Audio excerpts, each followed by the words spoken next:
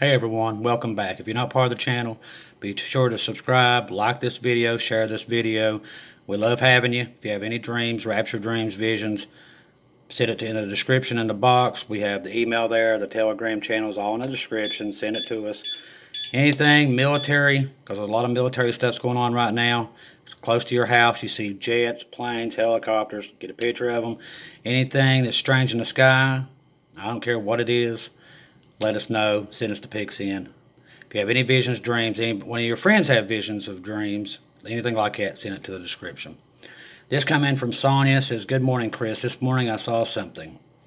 First of all, I saw the Golden Gate Bridge, the red bridge. Most of it was gone. The only part of it that was left was just a small piece. After this, I saw something. I made it simple. I make it simple. There was a lot of people gathering in a basement. There was huge advertising posters everywhere, in and outside. Didn't know where I was. I just sit in a corner somewhere in a long chair. Looks like a church house chair. Once there was a gentleman. He came down and sat next to me. A little later, when I looked back at him, he had a pure white face and a black tear running from his face. He had huge hands and a really long black nails. He grabbed my thigh so tight. He was a gentleman when he started talking to me at first. I couldn't move at all. He was really strong. I noticed it was a demon, one of the fallen angels. I started calling, Christ, Christ, Christ, really loud while I was staring at his face. All of a sudden, the demon started melting and disappeared. I got up right away. I wished to see the rapture and the tribulation dream before, but I saw something different this morning.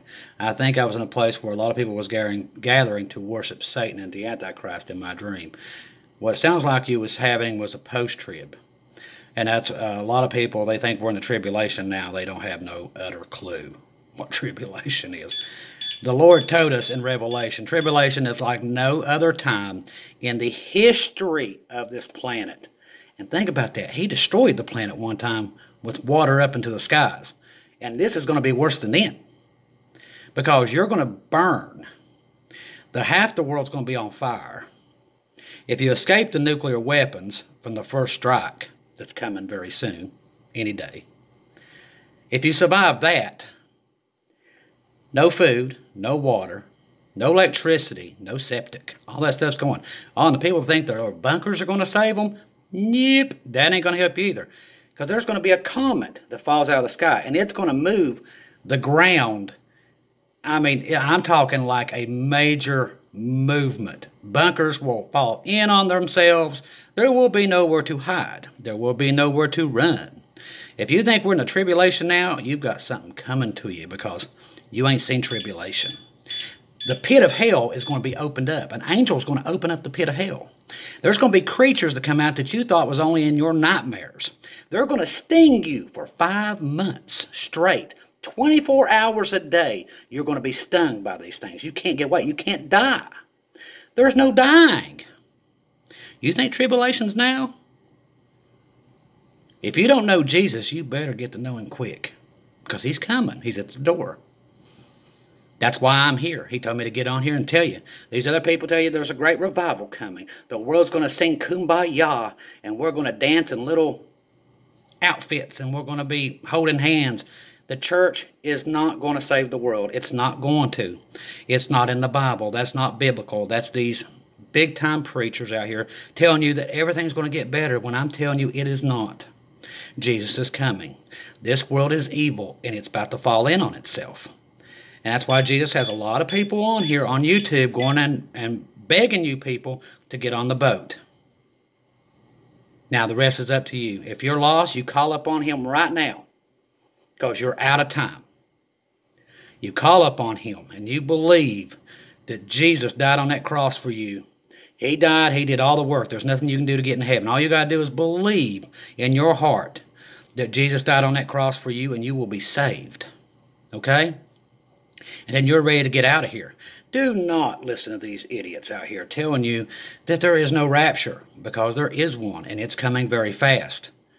And you're going to be just like the people that got left outside the boat in Noah's time, and they drowned. He's got people on here left and right telling you that he's got them coming out of the woodworks. He's telling everybody, I'm coming, I'm coming. All we can do is tell you that I'm telling you, the world as you know it is coming to an end. Open your Bible. People just these people in the comments, they just drive me insane. People just don't know their Bible. Literally, they listen to all these idiots and they tell them stuff and they believe it. It's just, God said it in the Bible. He said, and you don't have knowledge of me, you're an idiot. And the church, that's the problem that they have. They don't have no knowledge. They don't study. They don't open their Bible. They expect everybody to do everything for them, come wipe their tushies, and do everything. And I'm telling you, if you're lazy, you're going to be left here. Open your Bible, get to know Jesus. Read it a day. Read it an hour a day, 2 hours a day. Get into it. Get to know it. If you can spend your time getting on here being a troll, you better be opening your Bible, because I'm telling you, you think you know tribulation. You just wait here very, very soon. And I promise you, you're going to beg, you're going to plead to be back here at this moment when I'm talking to you, and you're going to think about me. And you're going to wish and pray that you had just listened. That's what's going to happen to you. Mark my words. It's coming very soon.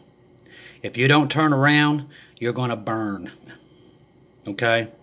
If you survive the first wave. The first wave, once it hits, most people won't make it. That's why I'm on here I'm begging you, pleading you to turn your life around, because I'm telling you, most people don't survive the first wave. See, right before the first wave, we're out of here. But as soon as we're gone, the first wave hits.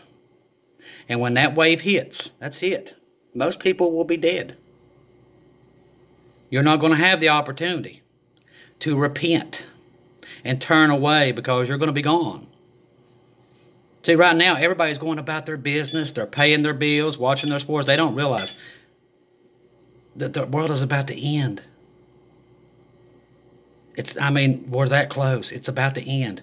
While they're asleep, the world is going to end. They're going to wake up to a fire that they can't put out. Because I'm telling you, people are asleep. The church is asleep. They don't see him coming. It's exactly the same way it was the first time. Be aware. Jesus is coming. I'm begging you. I'm pleading you. You're out of time. Get ready. If you don't see me again, I'll see you in heaven.